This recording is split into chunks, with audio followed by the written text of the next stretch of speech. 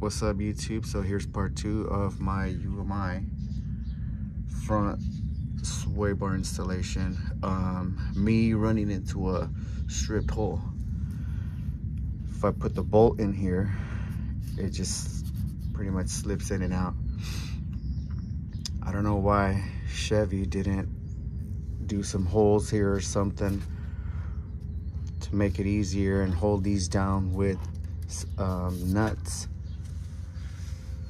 Anyway, I'm gonna do that myself, and we'll see how it goes. Wish me luck.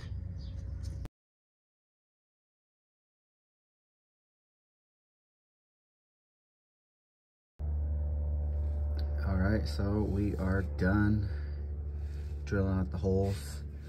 With this one, I went with 1 3/8, and then the side by the tire.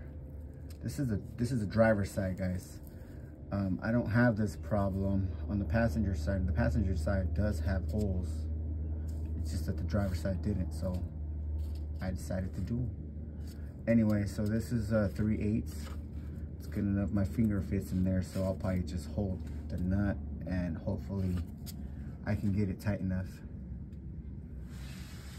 And then on this side, I went with 1 3/8. My wrench fits in there. Check this out. Just like that.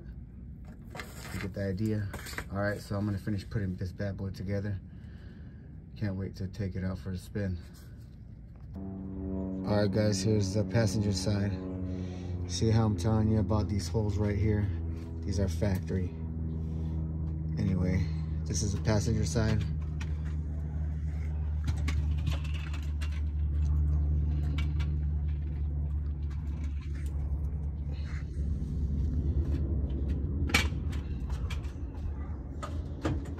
This is the driver's side. That's one of the holes right there. And here's the other one. Right there. Right here. You can see the bolt right there. That turned out pretty good. And then this side turned out pretty good too, right there. There's the link. Anyways, this idea I read up on a thread. Seemed like a good idea, and I just decided to do it instead of rethreading.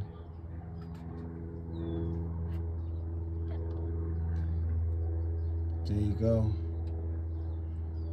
If you run into a strip holder, it's an idea. Not saying it's the correct way, nor the right way. It's totally up to you.